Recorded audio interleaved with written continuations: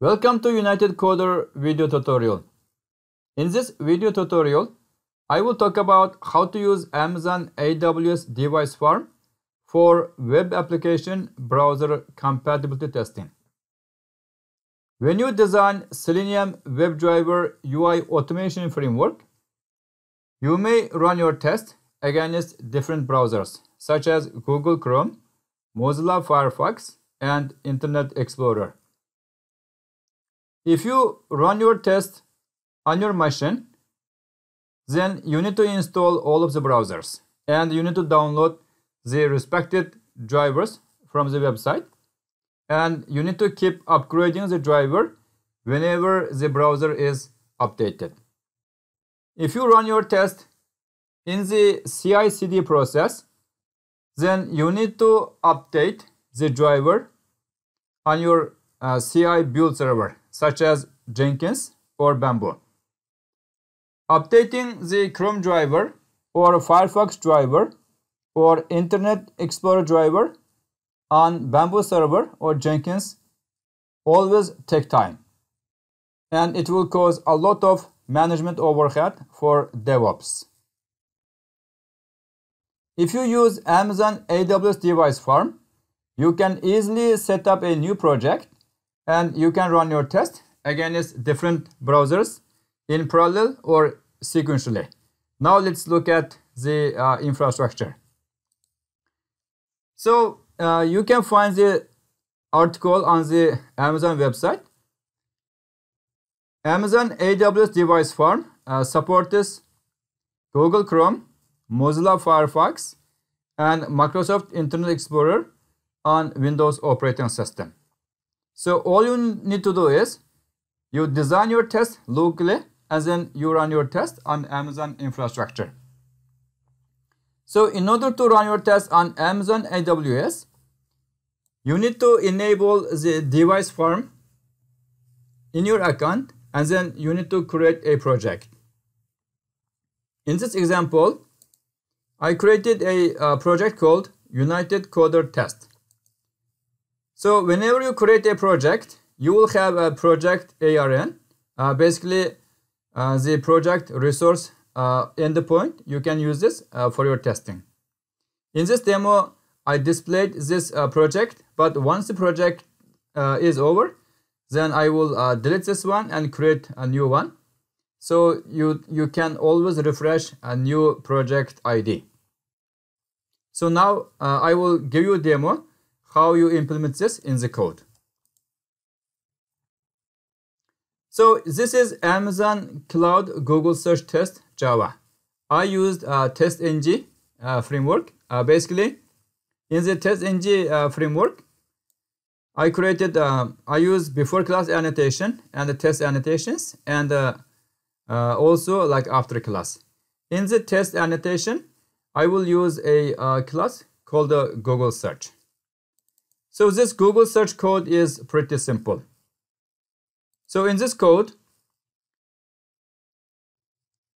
I use a remote WebDriver parameter and operating system as a string and a browser and then a search string. And currently this operating system and browser is not used, but I use this in the TestNG, the test annotation method. So in this Google search, I open the Google website and I maximize the browser. Then I find the Google search element Q and I send a string and press enter key, and then the result should display. So this is a very simple code for implementing Google search using Selenium WebDriver automation. Now let's look at the actual test execution. In the test execution, in the before class, I did the setup. So I defined the project ARN, project resources. Then I create a client. The client is basically using the device farm client builder using the region US West 2, and I build the client. and I created a test grid URL request. Basically, you need to create a request and you need to create a response object. So in the request, I created a request builder, and it times out in 300 seconds. So I created a response object, create test grid URL response, and client dot create response for the request. So this is a set type. Basically, I want to reuse the client in subsequent test. So now let's look at the first test using the Firefox. So in the Firefox test, basically I use the desired capabilities. I set up a desired capabilities for Firefox browser, and browser version is using latest version, and platform is operating system. Of course, for this operating system and browser, I use the enum data type. For operating system, I choose Windows, Mac, and Linux. Currently, the device farm supports Windows, so I just use this one. And for browser, I defined Chrome and Firefox, Safari, and Internet Explorer, but Safari is not used. So once I use the Firefox, then I create a driver equal to new remote web driver, then using the remote URL and desired capabilities. So basically this test will run on Firefox browser.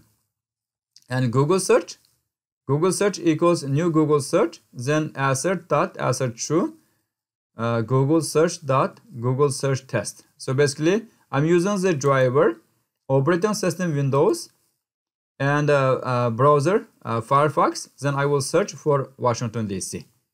So using similar approach, in the second test, Google search test Chrome. In this one, only the the different part is desired capabilities are different.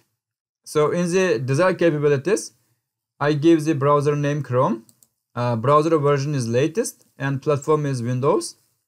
Now in this test, I search for New York. And third test, Google search for IE. So in this test, browser name is Internet Explorer, browser version is latest, and platform is Windows. So once the test is done, in the after class, I do driver.quit. So this will terminate the browser session. So now we have 3 test messages for Google search.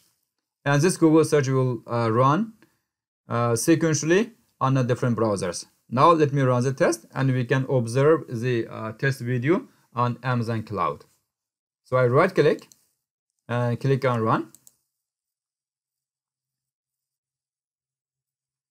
So in order to use the Amazon device farm on your machine, of course, you need to pass the authentication.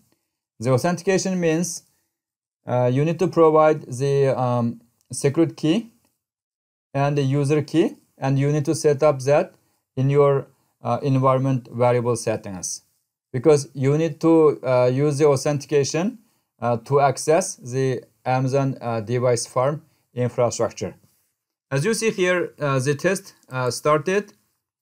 Now it is in the Google Chrome test.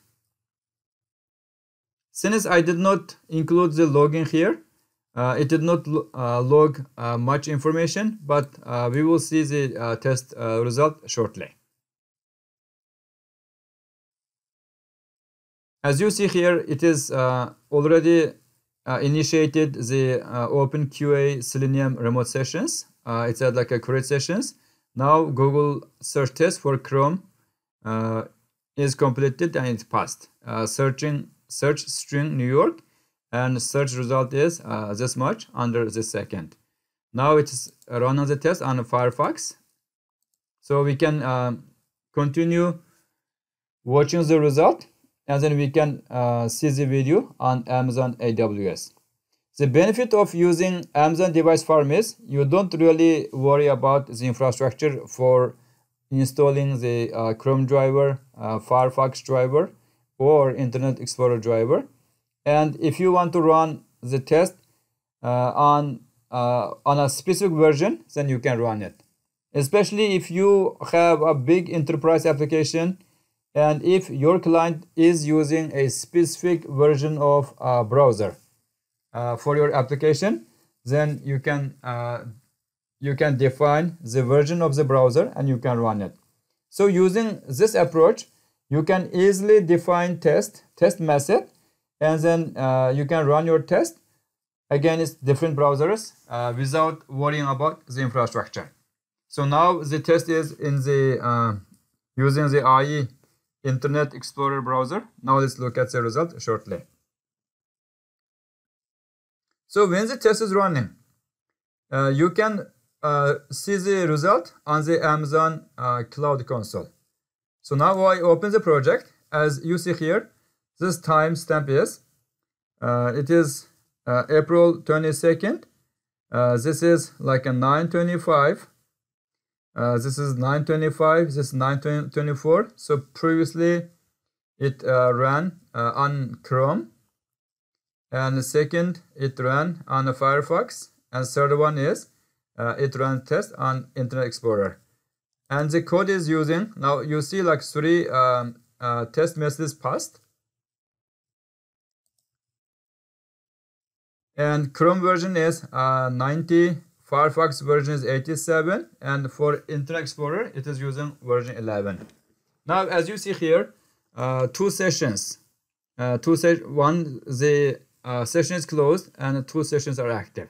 So now let's look at the session video. So I click on the Internet Explorer, and here are the videos.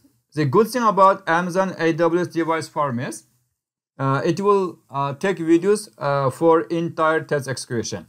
So you don't have to worry about logging and taking videos because you have full transparency for the test automation. Now I click on play video.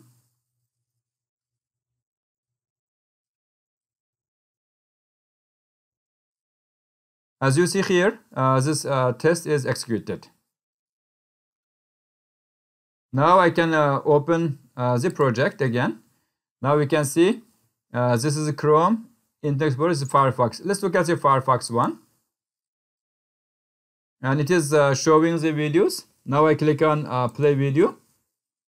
This video is unsupported on the browser. So it looks like when you run the test on Firefox, it's unsupported, but it should. Let's look at the result one more time. Our session is still active. Now I can look at the Chrome and click on the play videos.